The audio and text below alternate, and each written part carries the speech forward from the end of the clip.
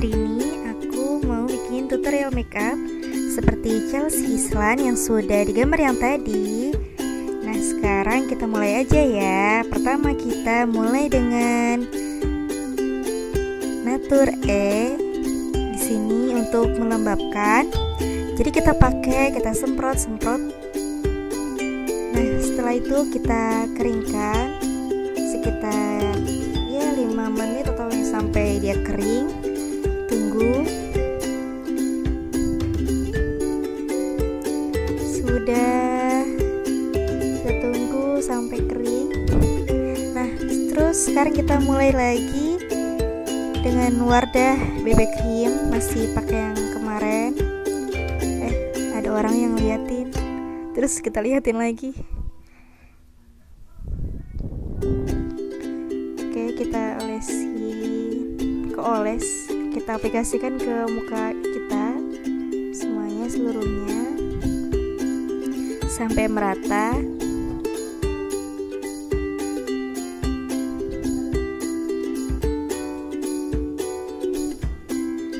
Lanjut kita blend semuanya ke seluruh muka kita.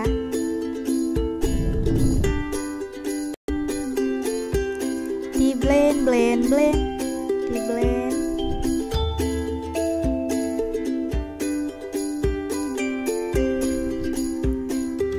Di sini aku sambil liatin keluaran dari kamar aku, soalnya masih banyak orang yang lewat.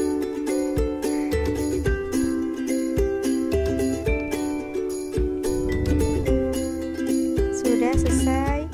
Terus kita tambahkan di bagian bawah mata biar kantung matanya tertutup. Terus di bagian kelopak matanya biar kalau misalnya dikasih eyeshadow lebih terang.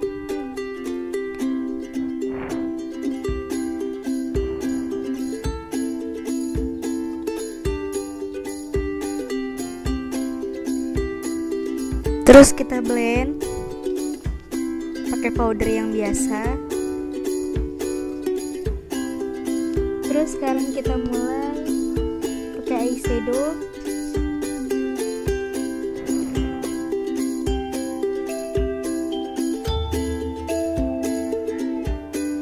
Di bagian kelopak mata kita aplikasikan warna coklat terang, biar kelihatan nggak pucat aja, karena di sini Chelsea Islan dia sama pakai yang warna biar nggak kelihatan pucat, dan kemungkinan itu warna coklat terang atau bisa juga warna oranye, tapi di aplikasinya nggak terlalu tebal gitu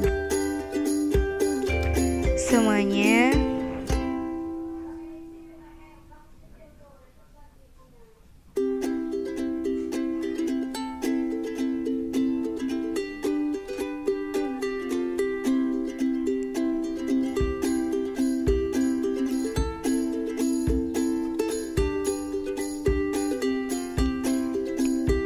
Di blend.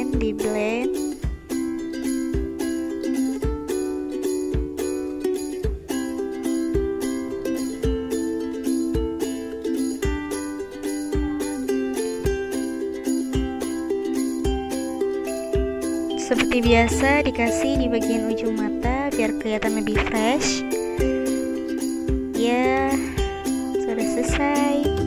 Nah, sekarang bagian yang paling penting yaitu di bagian bawah mata, yaitu menggunakan warna yang purple ataupun warna ungu seperti yang di foto tadi. Itu diaplikasikan di bawah mata, terus menjulur panjang gitu mendekati kelopak mata.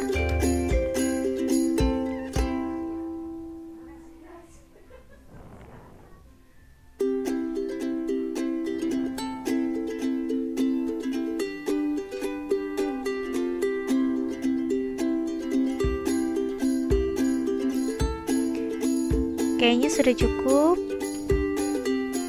Terus kita pakai juga, jangan lupa di bagian sebelahnya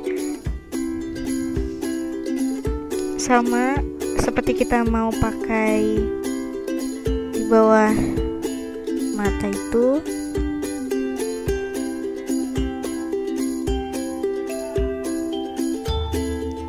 Sama juga di bawah sampai ke kelopak mata atas.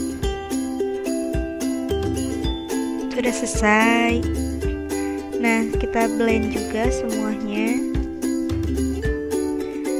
Nah, sebelum di blend kita pakai ini dulu ya, biar kelihatan tirus.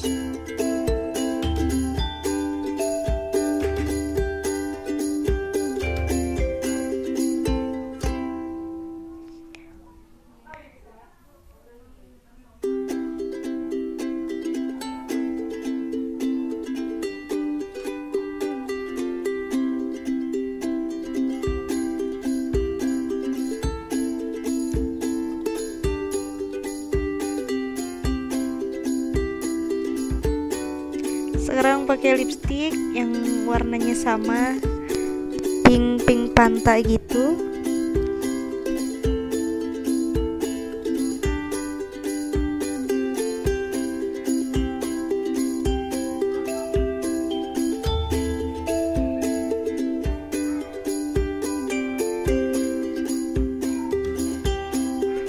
Terus ini yang terakhir, pakai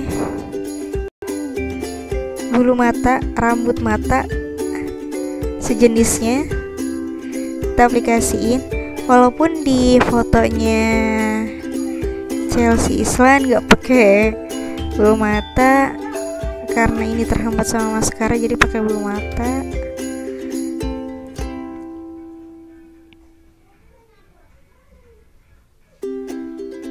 Susah banget, ini sudah diulang berkali-kali, jatuh lagi walaupun udah dilem.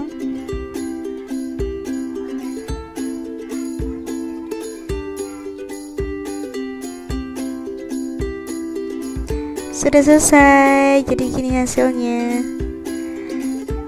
Ini hasilnya. Terus aku perbesar bagian matanya. Nah, ini hasilnya. Just mirip atau enggak, kalian bisa nilai.